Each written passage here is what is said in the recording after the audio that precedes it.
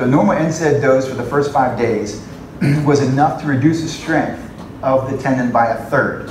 Okay, so in the subjects that had this calcaneal thing, the calcaneal tendon rupture and repair, if they were taking NSAIDs for the first 5 days, it reduced the inflammation and helped with the pain, but it also reduced the strength of the tissue by 1/3. Which then they found that it took several weeks, a pretty long time, before it was able to actually catch up with the people, with the side, the part that wasn't affected, or the people that weren't affected. So it was like a big strength change. But what's really awesome about this is the guy, the orthopedic surgeon that did the research, was like, he was quoted as this, he said, if I were to sprain my foot and I would take NSAIDs, even though they may delay the healing, just to reduce the pain, to be able to start walking on my foot as soon as possible. Why?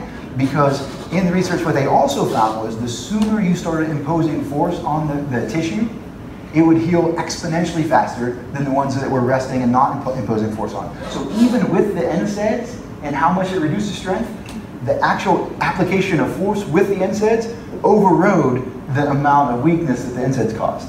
And they got stronger than the people that did it.